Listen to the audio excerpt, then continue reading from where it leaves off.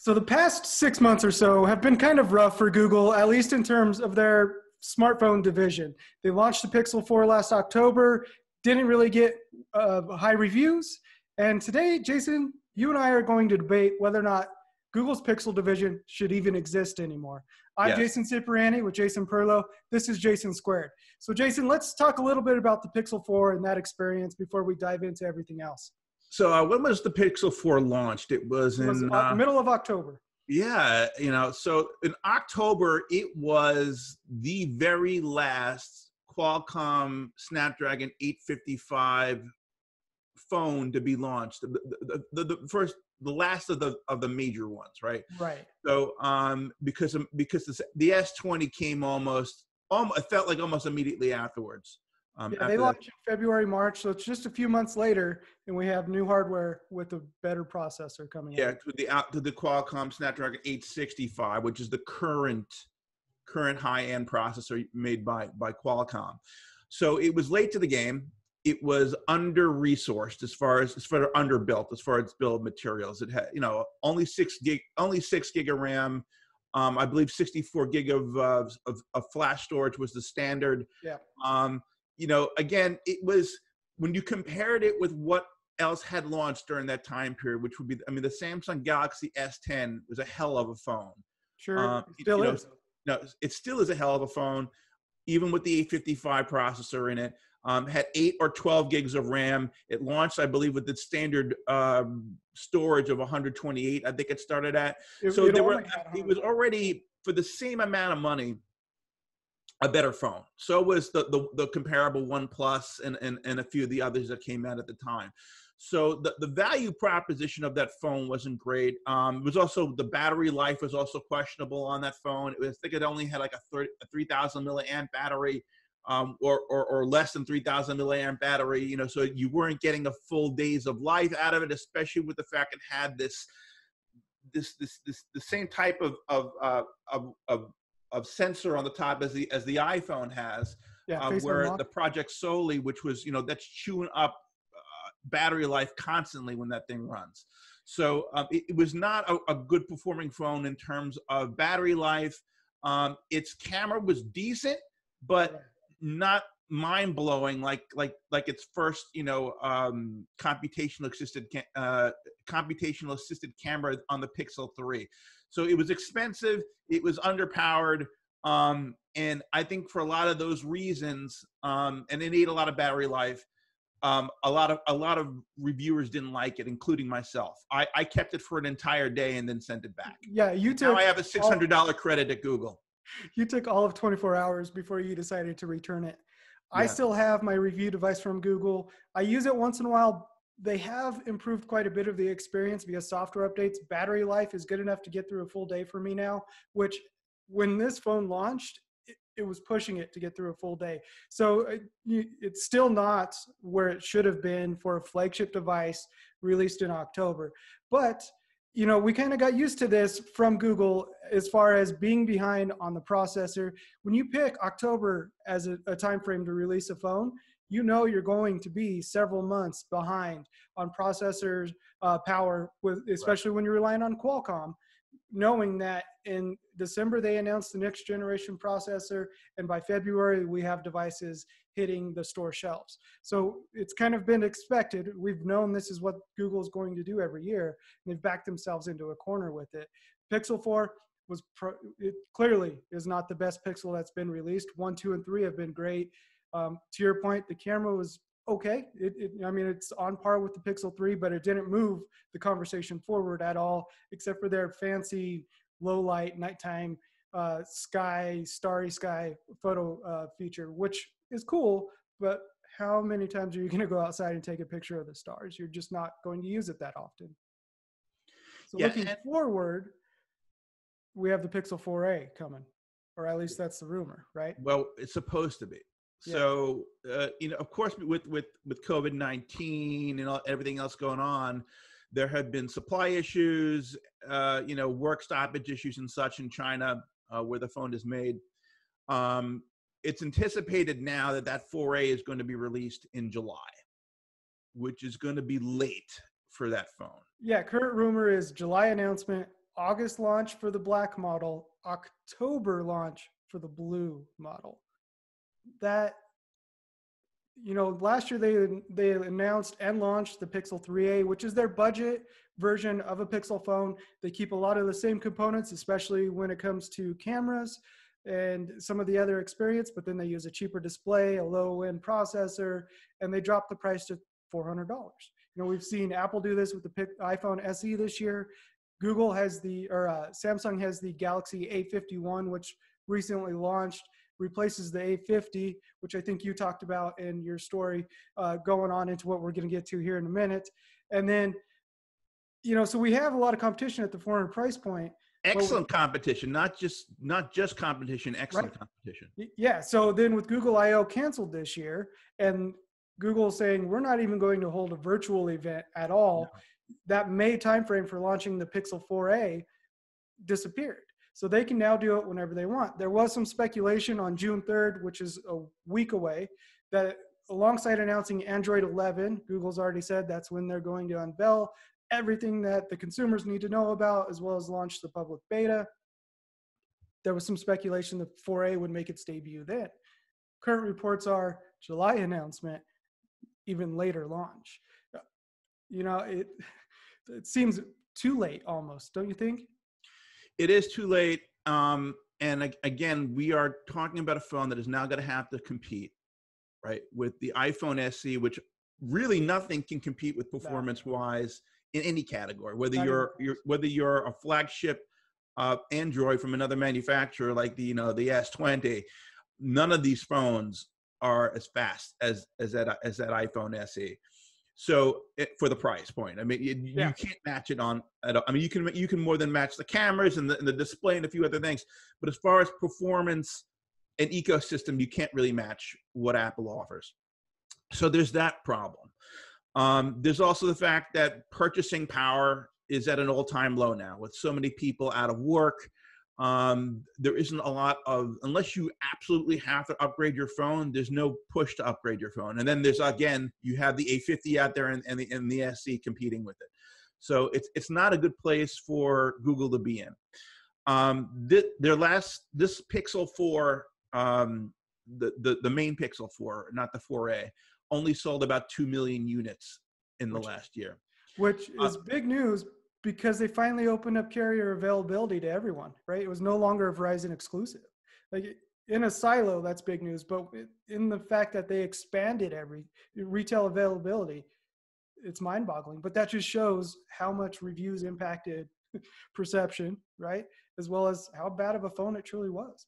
Yeah, and if you look at how the Pixel 3 did, right, which is about 3 plus the 3a did about 6.5 million units. And I would venture to guess most of those were the 3a.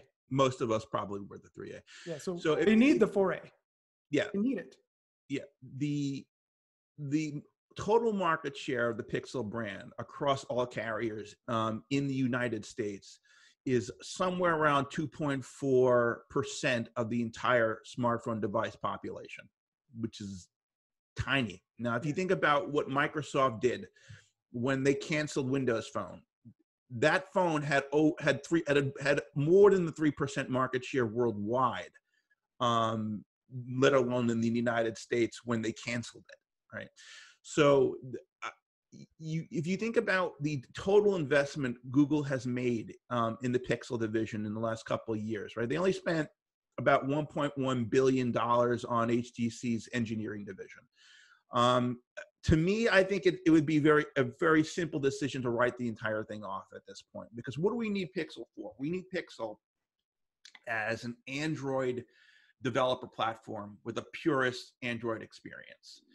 And there are other ways to achieve that besides making hardware, right? You can partner with someone like a Samsung to make a purist version of an Android phone. You have the Android One program, which they started and effectively did nothing with, right? Yeah, they haven't done anything with that in a couple of years. So, I mean, there are ways, to get an inexpensive, stable device out there for developer usage, if that's what the intent is for Pixel and to be a technology demonstration platform. You don't need to make your own hardware to do that. I don't think that's exactly what the Pixel platform is for. I think maybe it started that way, but there have been quite a few changes in the last couple of years within Google and their approach to hardware as a whole that I think paints a different picture on where they're going with Pixel. For example, they folded Nest into the hardware division. They have Rick Osterloh, who used to be the CEO of Motorola a few years back, who is now heading up all of their hardware initiatives, which include Nest, Pixel, Google Home, all that stuff. So that takes time. They absorbed HTC's smartphone division, like you said. And I think what we saw with the Pixel 4 was a hiccup in trying to incorporate everything and still keep the momentum going forward with producing a quality phone. Two of the top Pixel executives recently left, according to the information, a report by the information.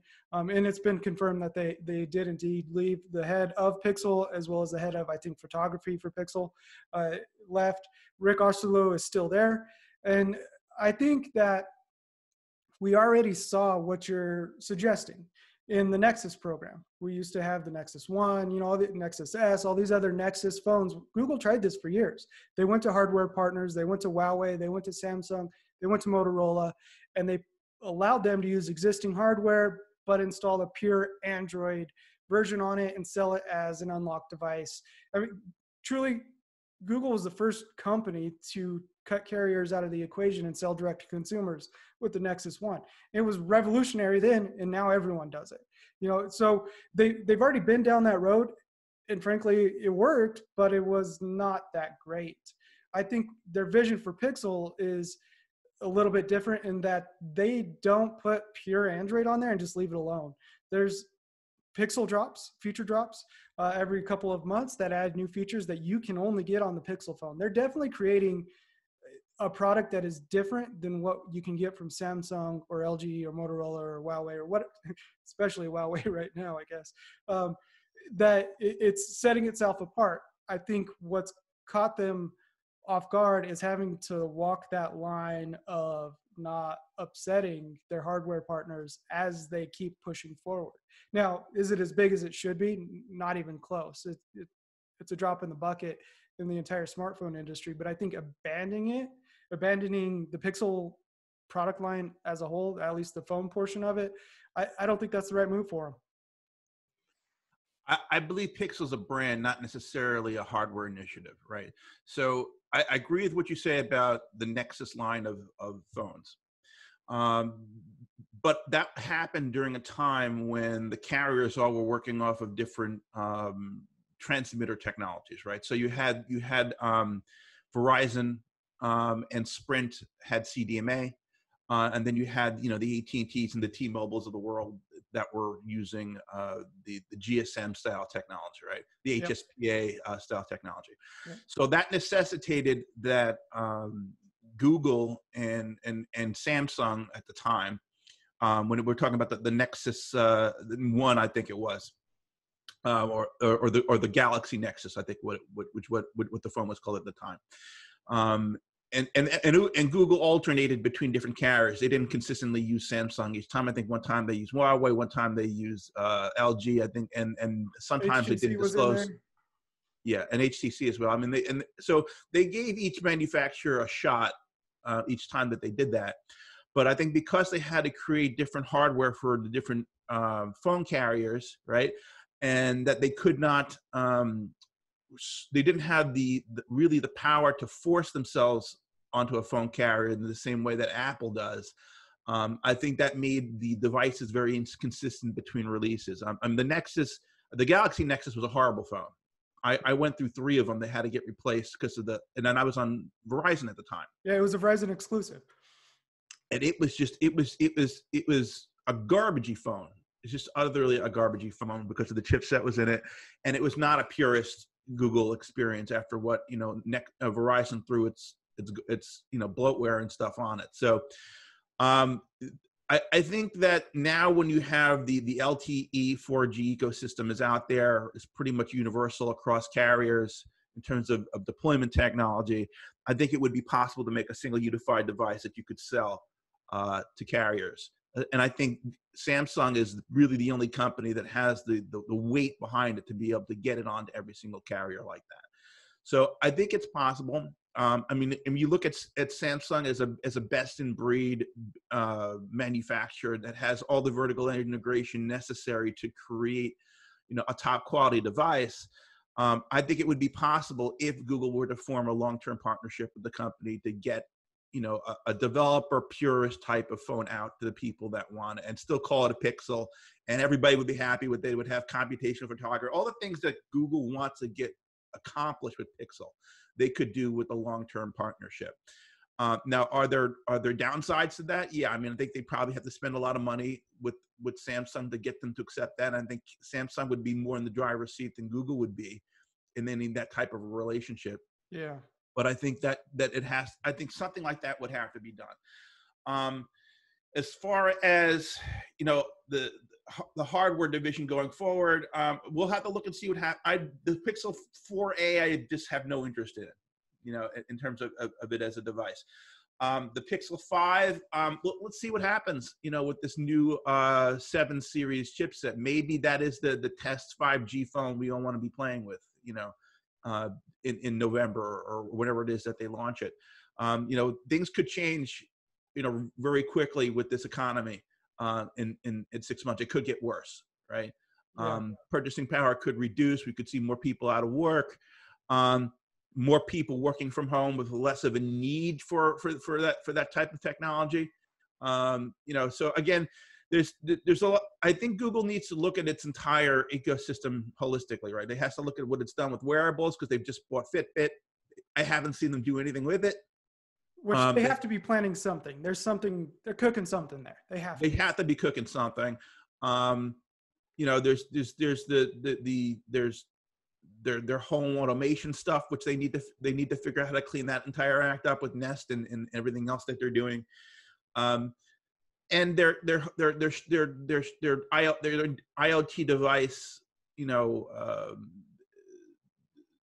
their IoT device ecosystem has to be looked at as well, right? For everything they're doing with streaming and stuff that they're competing with everybody else.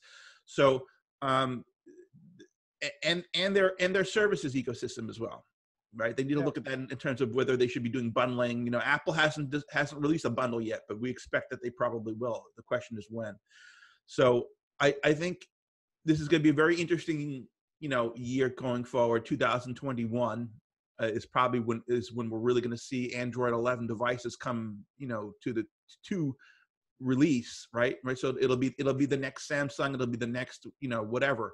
Yeah, OnePlus will probably beat everyone to the punch like they did last year and be the first one to launch. They launched the first Android 10 device.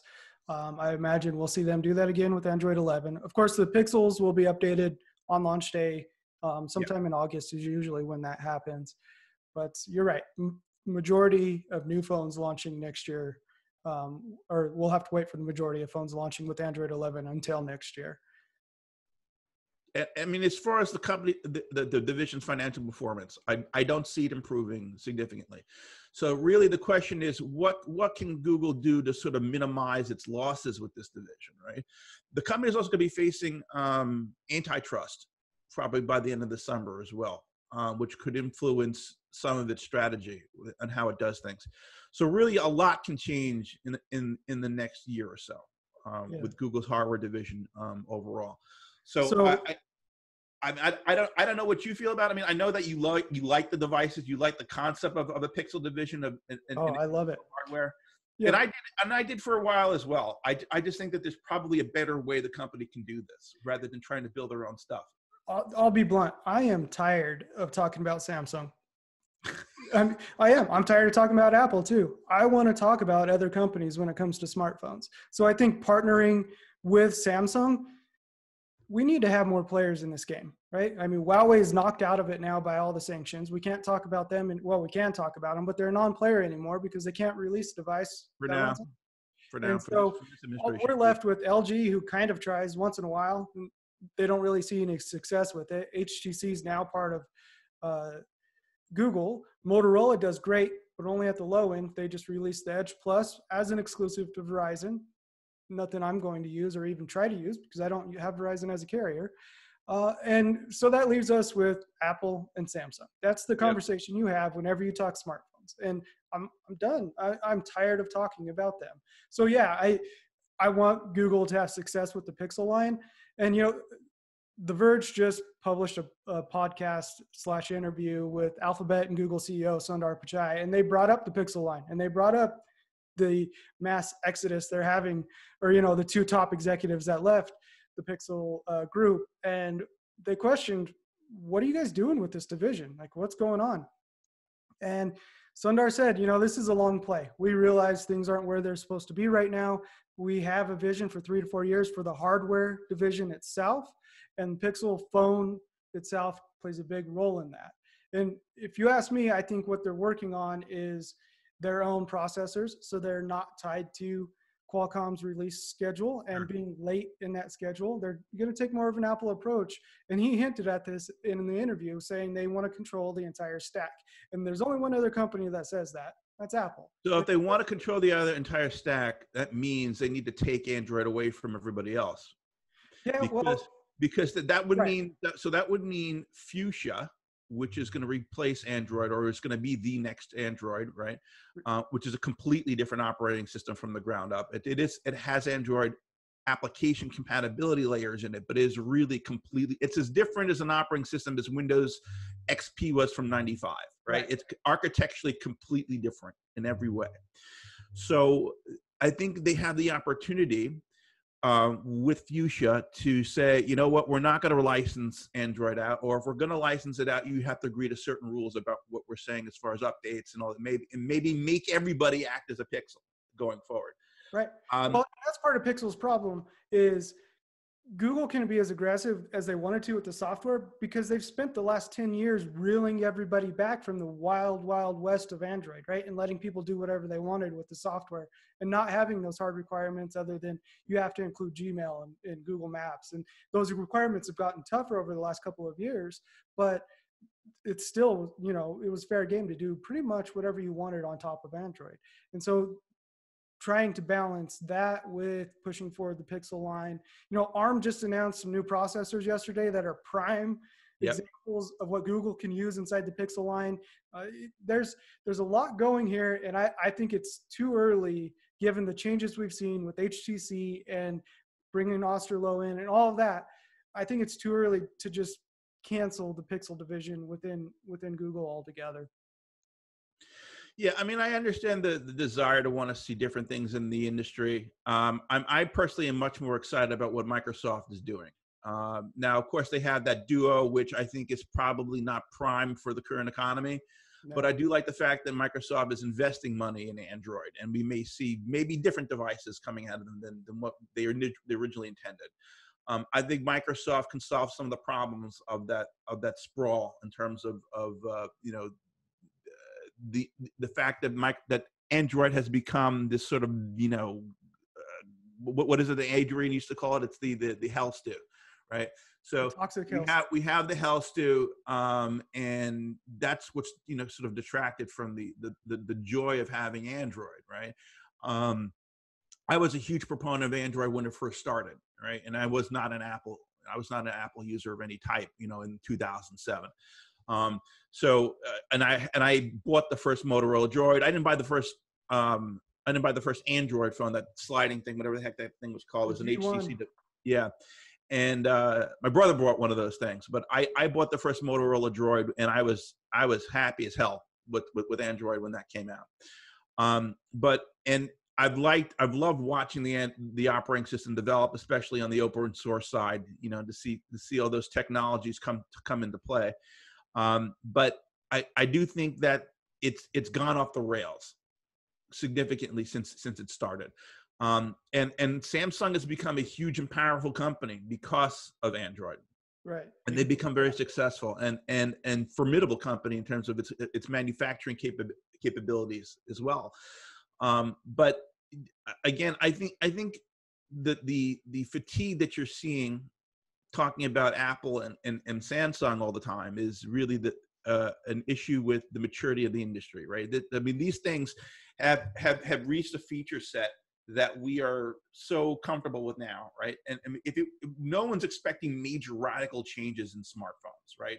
Which There's is not. unfortunate. I don't think there's much more you can do with one of these things other than increase the power capabilities and maybe attach it to a monitor and use it as a computer if you want or something. Who knows? Which Samsung is trying. Or as Pushing that for years. a central processing unit remotely for AR glasses, right? Which is what we're hearing might be coming out of Apple. Yeah. So I think, it is the device everybody has to walk around with. It doesn't have to cost $1,000 anymore, right? No, Certainly shouldn't cost $1,000. There's no reason that with the manufacturing capabilities of a Samsung or any of these other companies that we should have to pay that kind of money. I think $400 for what we see coming out of the SE should be standard. That level of power, that level of capability should be standard at a $400 level, right? Nobody should be performing worse than that for $400.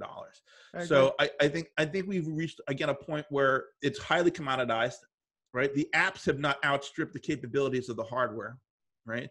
So whether you have a $400 phone or a $1,200 phone, the apps are going to perform exactly the same. Yep. Right. So the differentiation we're seeing is in things like cameras, displays. Right now, we're talking ability to fold them.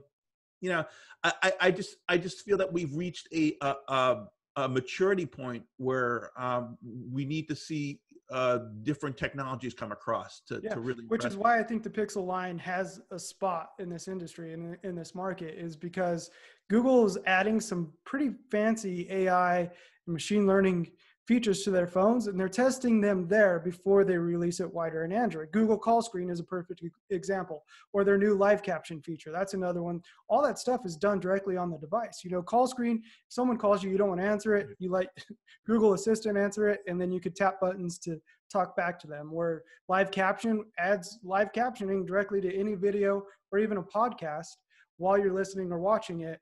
And all of that is done on device. And that's stuff you can't find on any other phones. So that's the part of Pixel I really like and hope stays around.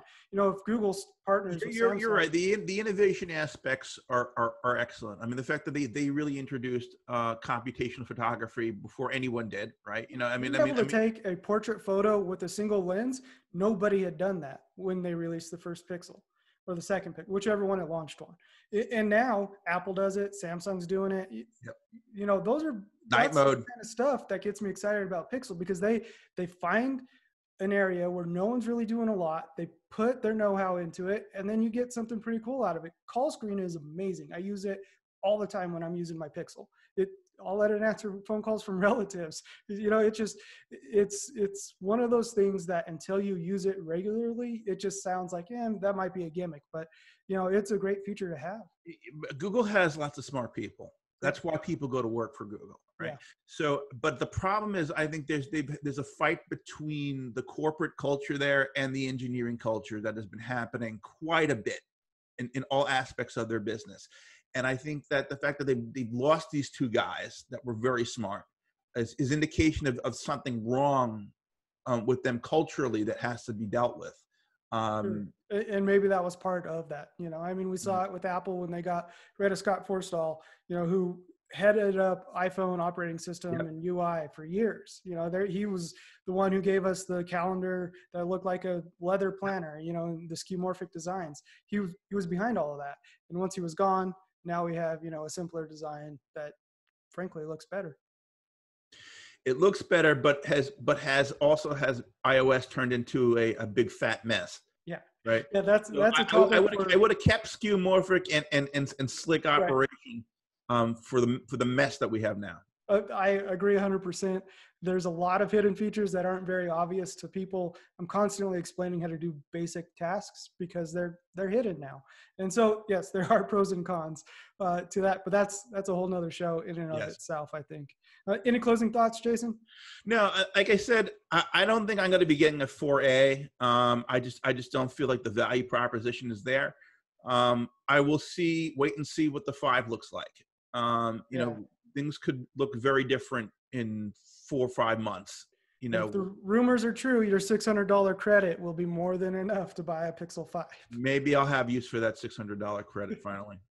as for me, I really hope that we continue to see, and that vision that Pichai laid out of 3 to 4 years of really bringing it all together truly happens. Granted, every time you talk to him about it, it's always a 5-year vision. So hopefully it's not that long and it doesn't just keep getting pushed out.